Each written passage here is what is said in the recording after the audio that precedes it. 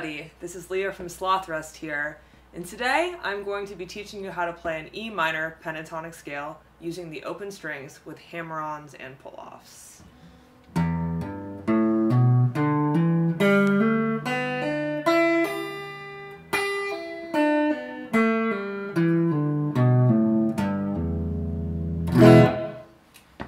I'm also going to be teaching you how to play portions of that scale underneath chords, which I do in our song Pigpen.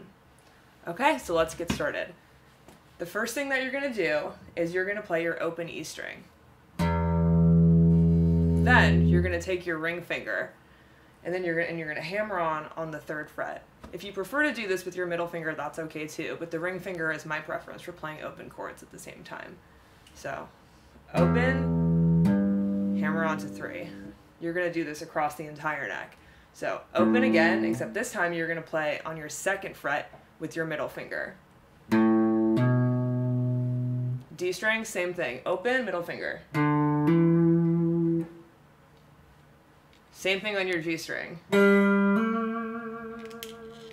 when you get to your B string, you're going to switch back to playing on the 3rd fret with your ring finger. So hammer on right here. And then same again for the high E string. So you put that all together and it's like this.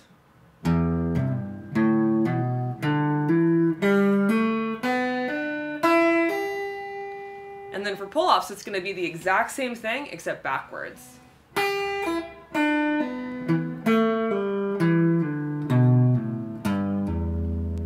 So you're going to start slow with that and work it up to speed.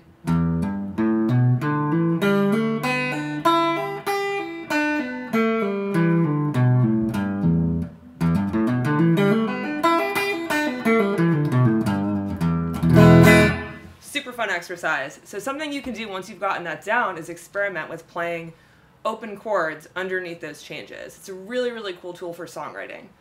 So the chords that I play in Pigpen are going to be an E minor, a C major, and a G major. And here it is with portions of the scale underneath it.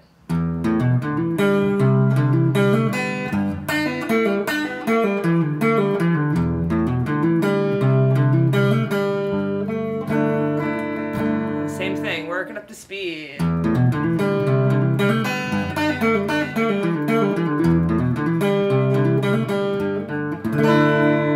Alright, thank you so much for watching. Have a lovely day. Bye-bye.